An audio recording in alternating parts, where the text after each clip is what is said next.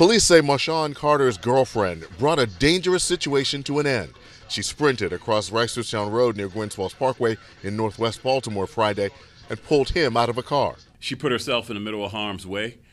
He was actively shooting. Police released body camera and helicopter surveillance video showing what happened from start to finish.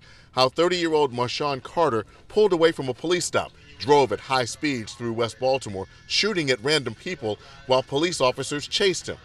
Police say he should not have had the handgun and assault rifle found in his 2005 Lexus. We don't believe that this man was in legal possession, obviously, of either one.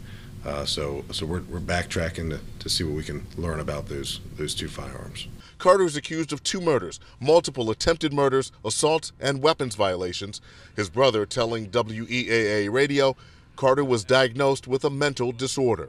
He's being painted as a criminal, as a murderer, and all this stuff because this is a result of his mental illness.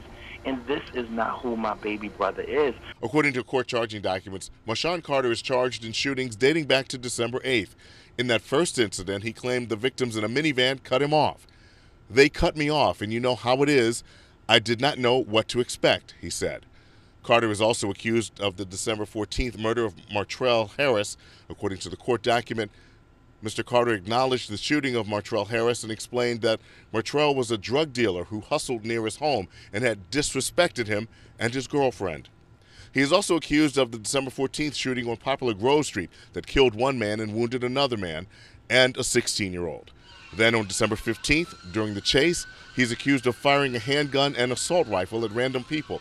Several were hit, including a man sitting in his friend's car at Wabash and Rogers Avenues. We don't have a motive for what he was doing. Now, the court charging documents also indicate that Carter has admitted to the shootings. Reporting live from downtown Baltimore, Barry Sims, WBAL-TV 11 News.